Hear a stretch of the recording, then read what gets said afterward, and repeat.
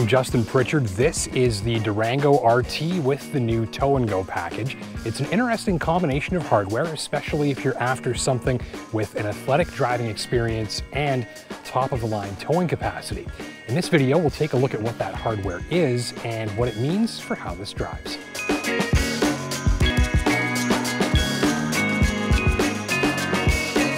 It's not far off from a Hellcat starting in your driveway. Poke the 5.7-liter HEMI V8 in the Durango RT Tow and Go into action with the red starter button, and a deep, building-penetrating bark explodes from the tailpipes before setting into a deep and pulsating idle that's anything but discreet.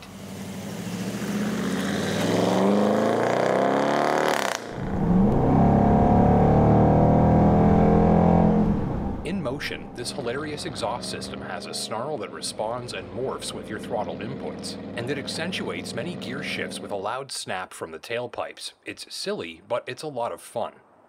Ticking the Tow and Go box on your Durango RT all-wheel drive adds about 5,500 Canadian dollars to its sticker in exchange for a performance-enhanced version of the Durango RT that gets significant upgrades to its looks, handling, and towing capacity.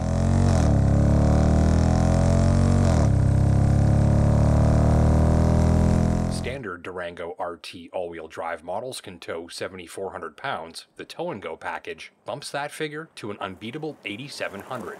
There's also a top speed boost, drive modes for track, snow, towing, and sport, and a complement of onboard performance meters and displays. A new electronic limited slip differential and active damping suspension system are bolted up, with 20-inch wheels bolted on, and red SRT Brembo brake calipers peeking out from behind. There's a good inch or so of dead space at the top of the brake pedal's travel. And what that means is that while these brakes are powerful and have deep reserves of stopping force, you do need a good bit of leg muscle, a good bit of pedal to get those calipers initially clamping. And so if you prefer a sportier brake pedal feel with a more hair trigger reaction, that's not what you're going to find here. Of course, it's the other pedal where the Durango does its best work.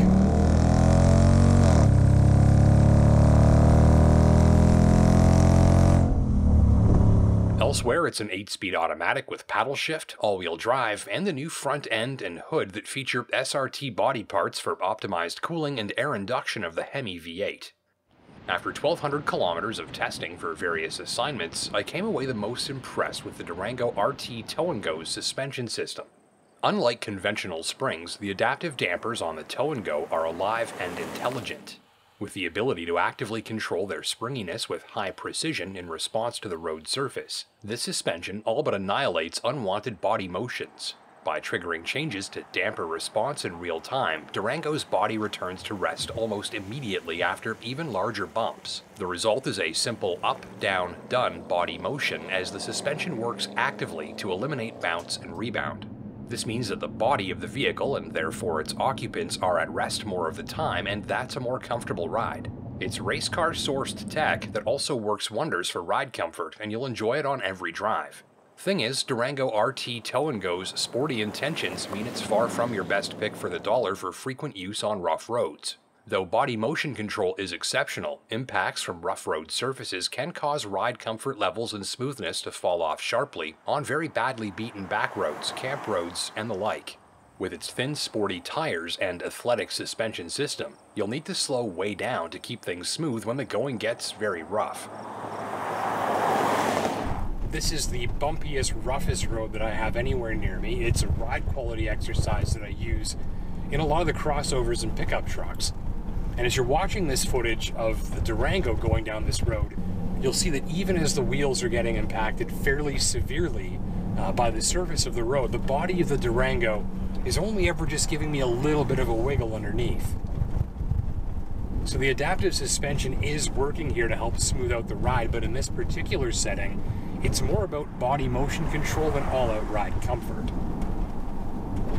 The point is, if you're doing a lot of driving on a really rough surface like this, rural back roads, camp roads, and the like, you do definitely have smoother riding options. This will do you just fine. You do just have to keep your speed down and be very reasonable.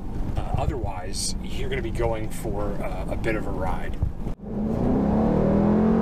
That that's no fun. After all, the Durango RT Tow & Go is built to hustle. The sound effects encourage it, the solid build-in power and exhaust volume at full throttle are addictive. And in all, the noise and feedback from the HEMI driveline aren't the top choice if you like smooth and quiet, but it all puts on a heck of a show. I think the sports exhaust is kind of the star of the show here, because on top of giving you an audio signature that really matches the character of this vehicle, I just love how responsive and animated and alive the sound is in terms of how it responds and changes with your throttle inputs. And that just helps this thing to put on an even better show for you. But it is not quiet and it is not subtle. We're in sport mode here. Let me see if I can give you a little demonstration. Crack the window a bit so you can hear it.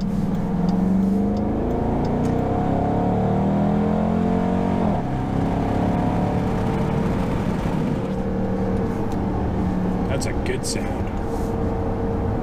The sporty driving experience is rounded out by special tuning of the suspension, steering, and drive modes. The Durango's size and mass are not trying to hide, rather it's a quick steering feel that provides a good sense of the vehicle's size and weight for drivers to form the basis of their relationship with its handling. From there, it generates grins with quick responses, a heavy and locked-on feel, and a surprisingly no-problem approach to fast corners, on-ramps, or your favorite empty back road. It's no Hellcat wide body in the corners, but it is more fun than its massive size probably leads on.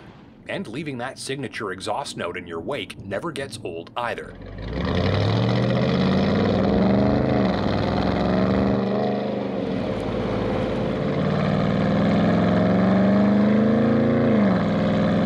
So is this a towing package with handling benefits or a handling package with towing benefits?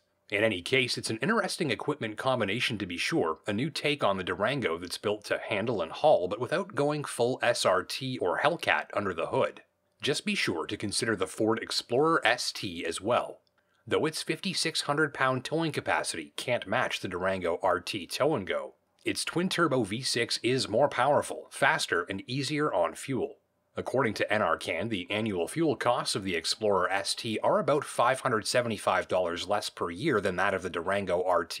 But ultimately, if you're a Mopar fan looking to upgrade from a Hemi Charger or Challenger into something with 3 seating rows that can haul very heavy stuff, you'll feel right at home with the more entertaining side of this machine's driving experience.